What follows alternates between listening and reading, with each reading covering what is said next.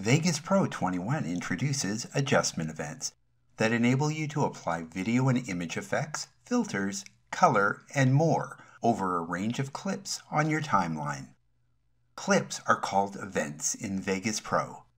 Adjustment events allow for precise timeline placement and timing without committing the effects and color to an individual event during the edit process. Using adjustment events gives you a literal layer of freedom for advanced color grading, compositing, and transitions, which elevates Vegas Pro's design capabilities. Here's how you use it. Right-click on the timeline to insert an adjustment event on any track above the edited content.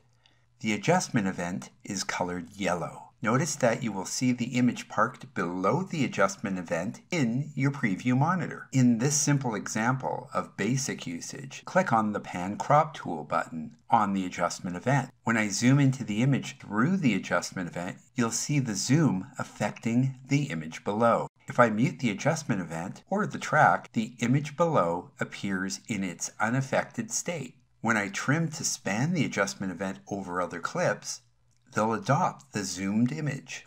I could apply a fade in and out, or apply a preset transition to the adjustment event. This enables massive creativity. Look at this effects chain. It has Vegas Pro's new offset and wrap effect combined with a blur and a color adjustment.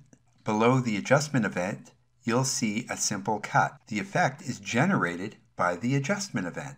For color grading, try using an adjustment event to handle color adjustments and vignettes.